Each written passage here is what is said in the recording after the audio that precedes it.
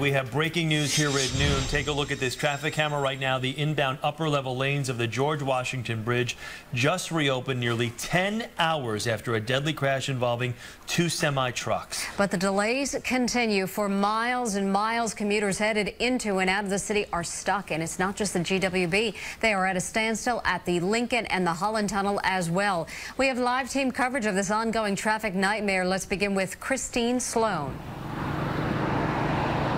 Good afternoon. We're on Route 4, just a couple of miles away from the bridge, and it was jammed up until about 20 minutes ago. As you can see, traffic is moving now, but this was certainly a nightmare this morning. All of the lanes on the George Washington Bridge shut down, with one open periodically so that truckers could go in. It was so bad that some drivers just turned around and went back home. It's one of the worst messes the George Washington Bridge has ever seen. Two tractor trailers crashing, leaving one of the drivers dead. Empty inbound lanes on the bridge itself, jams for miles on almost every New Jersey highway, and even in Manhattan. Drivers trying to make their way out of heavy traffic. The passengers, what am I worried about them?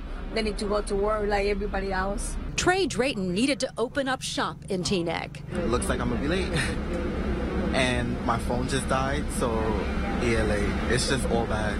But truckers like Luis Carranza had it even worse. Crazy, and I'm going to Montauk, upstate, all the way to the end of the island, so it's going to be a while. He just shut off the engine and waited. I mean, there's nothing you can do.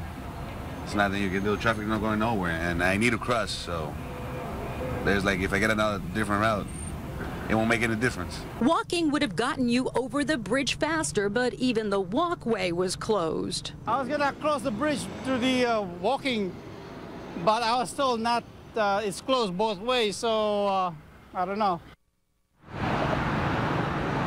And the second driver was shaken up, taken to the hospital.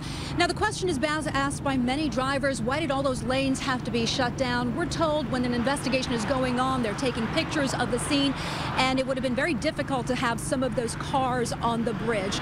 And that is a story out here live in Englewood, New Jersey. Christine Sloan, CBS 2 News.